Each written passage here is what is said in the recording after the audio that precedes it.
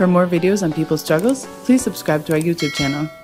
On February 16th, Canadian Prime Minister Justin Trudeau declared a national emergency in response to ongoing right-wing truckers' protests.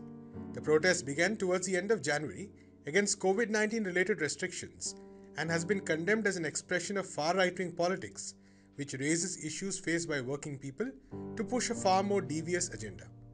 Incidentally, quite a bit of the support for this so-called Freedom Convoy has come from the United States.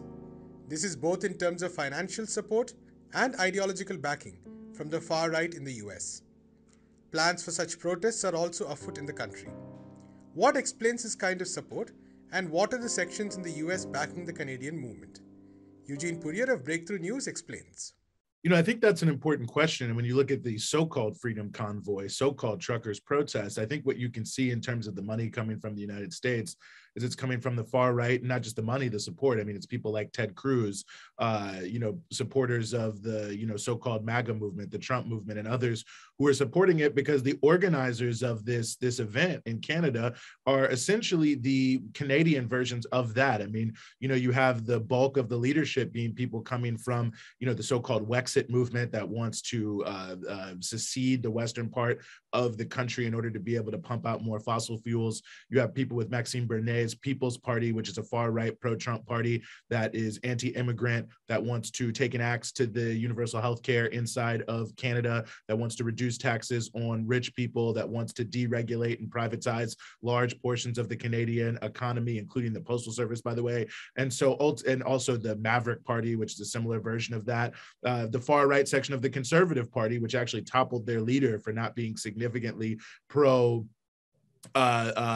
convoy enough. And so, what we're seeing is that undoubtedly there are all sorts of people who are there for many different reasons, but the leadership of it is the same leadership of far-right movements here in America. They're the Canadian adjunct of the sort of Trump adjacent and Trump inspired far-right forces who have as one of their stock in trades trying to mislead working class people to promote a very conservative pro-business, pro-capitalist agenda, and B, to create the perception, a false perception, that the majority of support for these sorts of far-right policies are in fact working class people. And that ultimately is the connection between the US and Canada in terms of the financing, in terms of support from the far right, and in terms of the organization of the event and events themselves. Protests against COVID-19 related restrictions have not just been seen in Canada, but also in the US and Europe. Many of these have been led by the right wing too. How has the right sought to use politics around the vaccine and the pandemic to mobilize, and what have been its aims? Well, it's being used as a Trojan horse to erode the idea that the state should take any sort of measures to help people. I mean, when you look at the context of those who are aggressively pushing against vaccine mandates, against mask mandates, I mean, they aren't demanding other forms of support for working class people. I mean, millions of people in just the past couple of weeks, lost some period of their work because they had the coronavirus, or they were caring for someone who had the coronavirus. Millions of people did not go to work and lost employment because they were 3.2 million people, in fact, worried about getting or spreading the coronavirus. So you have, well over 10 million people in the United States in just the past 2 weeks who were unable to work because of having the coronavirus, caring for the coronavirus, being worried about the coronavirus, either getting it or spreading it. And you don't see those who are pushing against vaccine and mask mandates asking for stronger unemployment insurance. In fact, you see them being the number one forces who are against the expanded unemployment insurance, who said, let's reopen the economy. Let's get rid of all the different things that were helping people. I mean, you've had 3 million women pushed out of the workforce in the United States during the pandemic because of the lack of childcare. Well, where was the support from those who are against the vaccine mandates and the mask mandates for an expanded child tax care credit? So what you see is that the issue around mandates, some of the issues around mandates, which are, certainly legitimate in terms of people's concerns about what are going on, whether or not that is why they should happen or not, it's another question, but certainly there are legitimate concerns. But the reality is the crux, the thrust of this movement is actually to oppose any sort of public health measures whatsoever. It's not just to say we're against mandates, but before this. I mean, obviously, when you have a huge number of workers in this country who have said over time, and amongst the small number who are a relatively small number who are saying they're still on the fence about getting vaccinated now, one of the main concerns, of course, is having to take time off work because of the potential side effects and so on and so forth. And I don't see any of these people demanding that there be, more strong paid sick days off. So it's not like it's really a battle between two various different perspectives about how the pandemic should be addressed. But you have a far-right movement that's trying to use people's legitimate anger with the shambolic response to the pandemic in the United States that's really been criminal, quite frankly, to push a pro-capitalist, libertarian-style agenda where there really shouldn't be any public health measures and where the capacities of the state should be hollowed out. So it's a Trojan horse. Unfortunately, it is confusing and tricking some people, but it's right there in black and white, I think, in terms of the reality of it.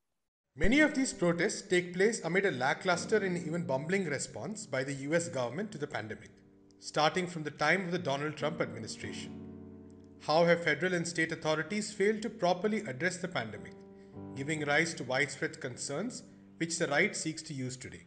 I think people are right to be deeply upset. And I think that we have to remember that a huge amount of why we're having any of these conversations is that the US government refused to take the pandemic seriously from day one. It was abundantly clear, certainly to the government, although maybe not to the rest of us in January, February, and certainly I'd say halfway through February and certainly into March for the majority of people, that this was relatively serious, that a huge country like China was shutting down whole cities to prevent it spreading because it was, viewed as so dangerous. And the US government under the Trump administration chose to take essentially no action. The same thing, quite frankly, for many Democrats. The now disgraced governor of New York, Andrew Cuomo, just a couple days before his lockdown said, oh, no one really has anything to worry about unless you're an elderly person or, you're immunocompromised. It's all going to be fine. And so you saw the public officials refuse to put in place the types of measures that we've seen in countries, as varied as China to Venezuela to New Zealand to Vietnam, that were willing to take, yes, very strong measures very early on to reduce the spread so that you don't have these challenges. And of course, if you'd had just that situation in and of itself, you wouldn't be having many of these conversations because we would have almost no COVID. But then on top of that, there were really no significant mitigation measures put in place once it did become more serious to try to find a way.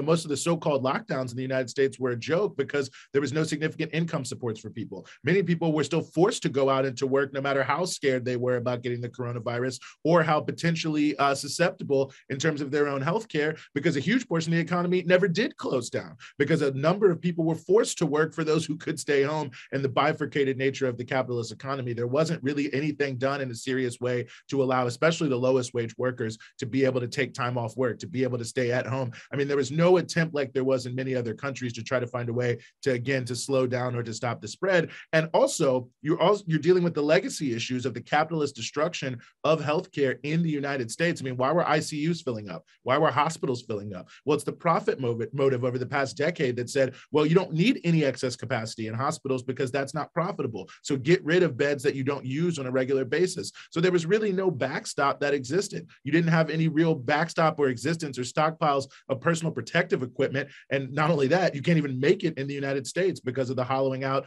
of manufacturing and supply chains and the rise of just-in-time production. And so really, both from a legacy perspective, the devastation of neoliberalism of the past 40 years, the just unbelievable denialism from the Trump administration and quite frankly, many Democrats in the first several months, and the inability to break with the capitalist norms of society and provide real social supports that would allow people to take measures to protect themselves, protect their community, and hopefully arrest the spread of COVID-19 to the best of the degree possible so that we could turn things around. None of that really happens. And I think we can lay it squarely at the feet of the capitalist class that by and large has promoted a one-shot view of this, that all that needs to be done is vaccines, the pharmaceuticals are making huge amounts of money, and all of the extra things that needed to take place alongside of that to really address this have not been done because the ruling class in the United States does not want to actually address the fact that capitalism is killing people and that the profit motive makes it impossible to really care for people's needs over private profit.